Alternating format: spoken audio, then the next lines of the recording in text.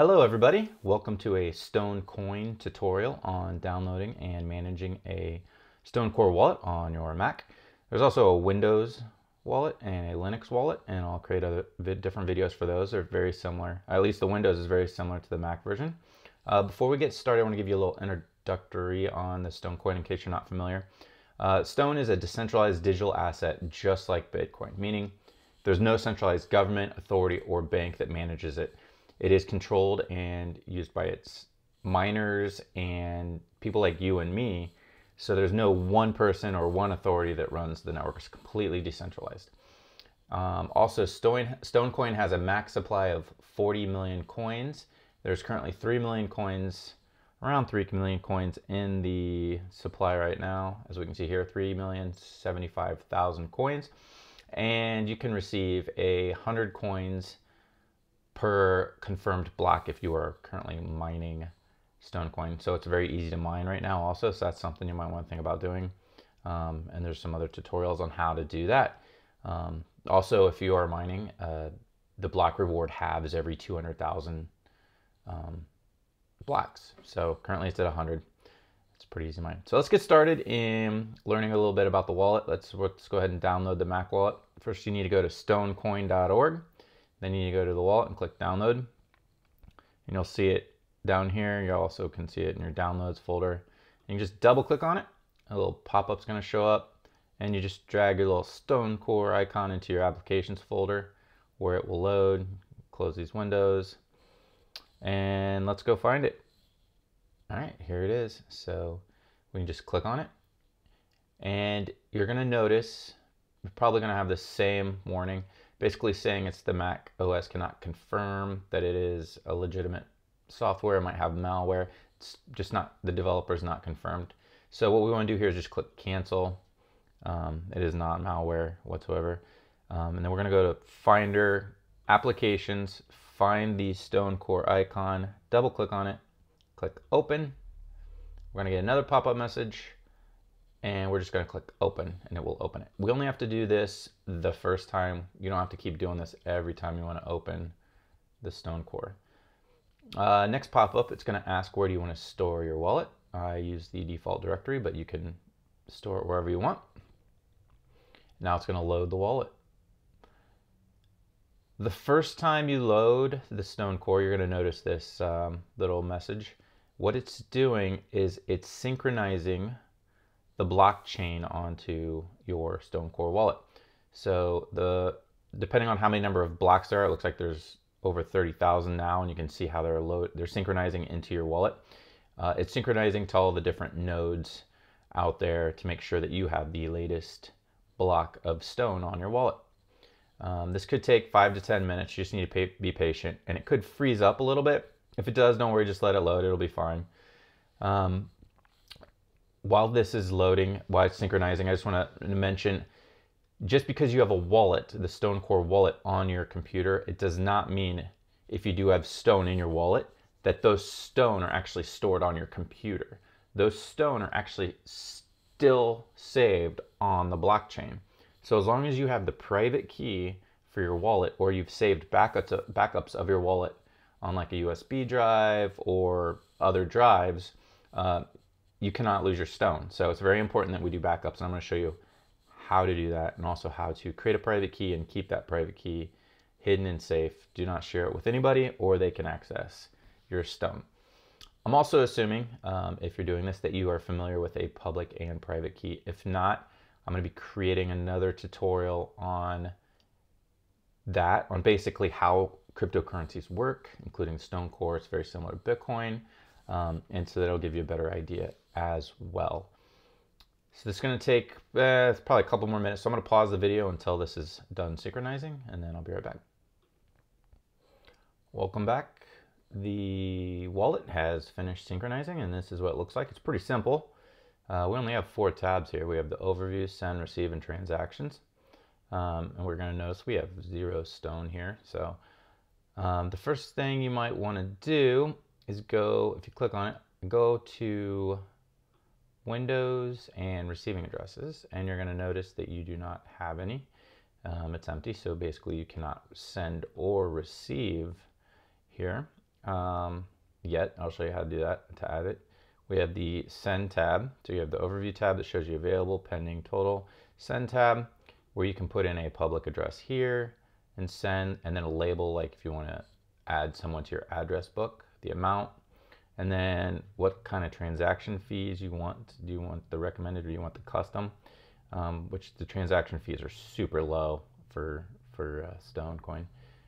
And then if you want to, the receive tab, if you want to actually send somebody an invoice, you can create one.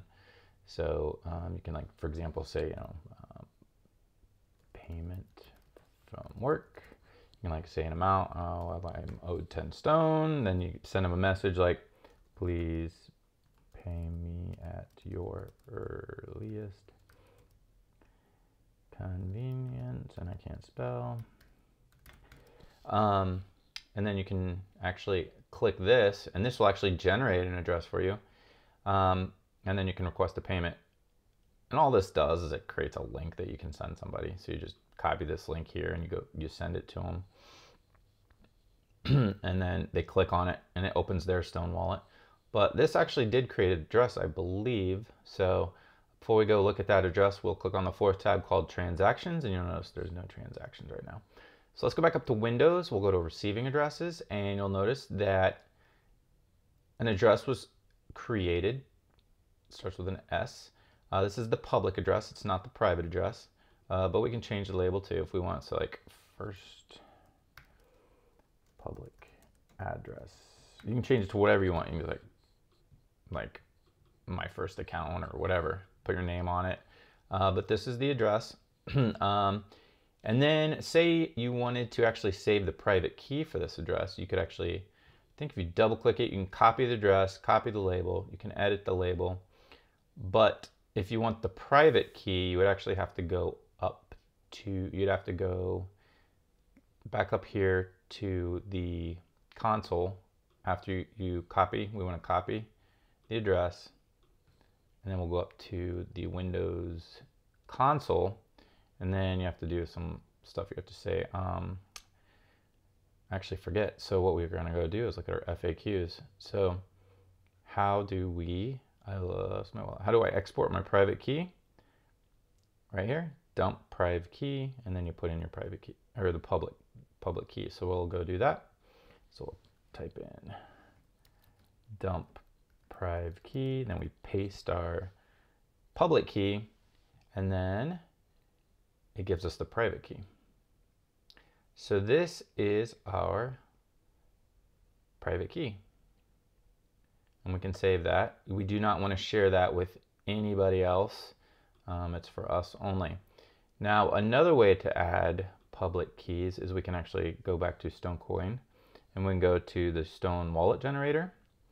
And you can create a public key by moving your mouse around, but I'm just going to click skip.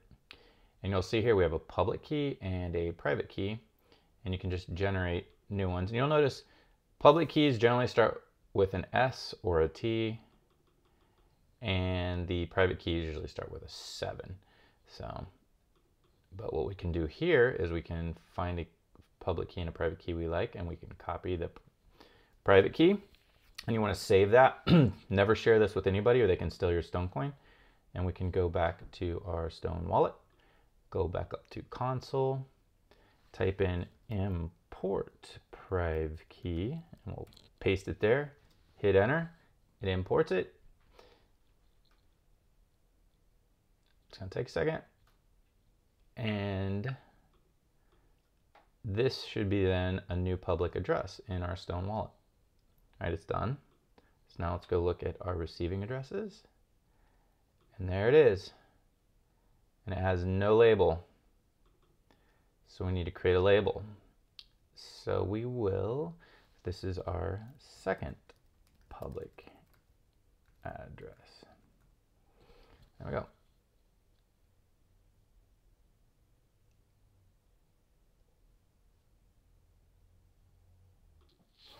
Okay, so now we have 2 addresses in our wallet. And just to go over this again, our public address, think of this as like a bank account number. So this is the address that we use if we want to receive Stohn coins. We can give this to people to receive them. And then this is our private key. And this is the key that's used to access this public key. So if you have Stohn in this public address and you lose your private key, you will never ever get them back. They will be lost forever. In fact, if you just generate random addresses and send Stohn to them and never save the private key, they call that burning coins, because they will go into these addresses and nobody will ever be able to get them again. There's no way to ever go get these coins again. They're lost forever. So you got to make sure you write this stuff down. It's very important. Another thing we will want to do is we are going to want to password protect our wallet. So that way people just can't send our coins. If they access our wallet, they can't just send our coins anywhere. They can't just without having the password. So the way to do that is we're going to go to settings here. We're going to click Encrypt Wallet, and then we're going to add a password or a passphrase. So I'll go ahead and do that. All right, and I'm going to click OK. Warning, if you encrypt your wallet and lose your passphrase, you will lose all of your Stohn. So basically, we're encrypting our wallet. If we lose this password now, we will also lose our Stohn. So it's very important to write down the password. That is not 100% true if you have the private key. If you have the private key, you can always access them later. The private key is the most important part. We just will not be able to access them through this wallet. We'll have to delete the wallet and reinstall it and then re-import the private key. So, all right, so that's done. It's now encrypting the wallet so that people cannot send or access the wallet without the password. So it's very important that we have the password. So I would recommend doing that. And then after this encrypts the wallet, it's going to take a little bit.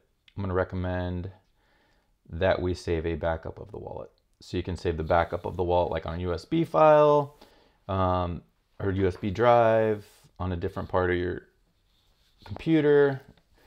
Can never have too many backups. You just have to be careful that people don't get your private key. That's the most important piece. About this, I print my private keys out and I actually save a copy of them in a safe. And then I also back up my private keys on a USB drive as well. And I save those separately as well somewhere else so that I have multiple ways to access my Stohn. All right, so while this takes a while, while this is happening, I'm actually going to pause the video because I'm going to go find a private key that has some Stohn in it, and I will be right back. All right, I'm back. So our wallet is now encrypted, and you're going to notice that there are now 250 Stohn coin pending in this wallet.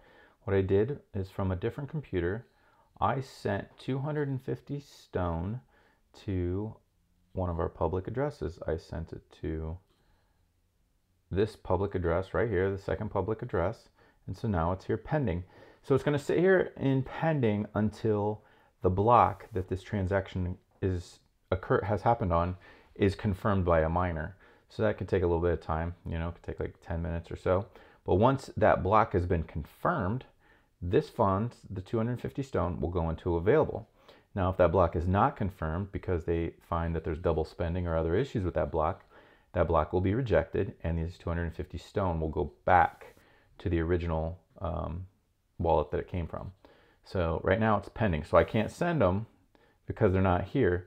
But once these 250 Stohn are confirmed, then I'll be able to actually send them somewhere else. So we're gonna have to wait a little bit of time for that. And we also received the notification saying, hey, you've got some Stohn.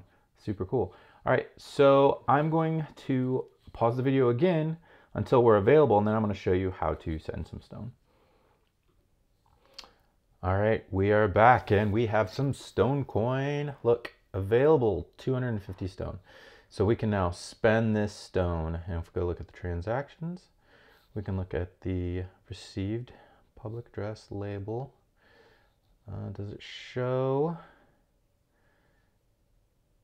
some details? If we click on it, and it was sent to our public address here. So if we actually go out and look at the Stohn Explorer, so by the way, this is the Stohn. If you go to stohncoin.org and you scroll down to Stohn Explorer, you'll come to a page will show you all of the transactions on the blockchain, and we can type in here our public address,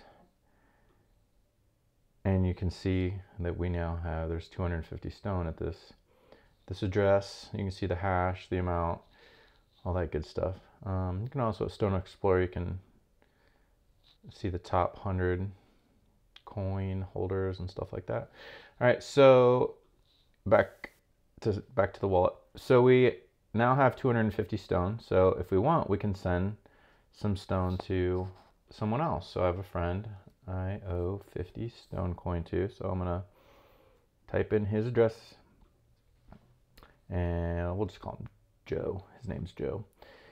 And I own 50. So now I'm on the send tab. I can send him 50 Stohn. This is his public address.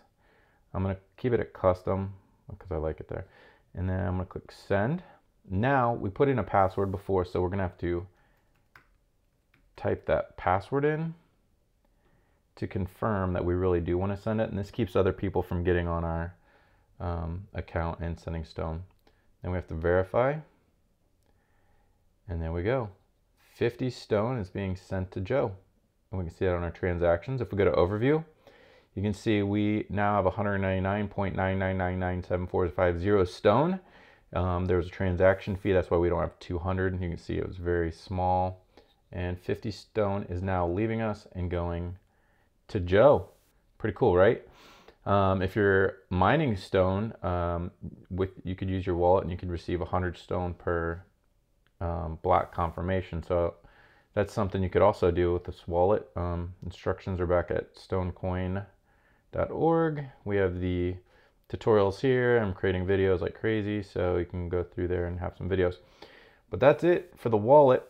If you have any questions, let me know. Leave them in the comments below. Please subscribe to the channel. And this is it.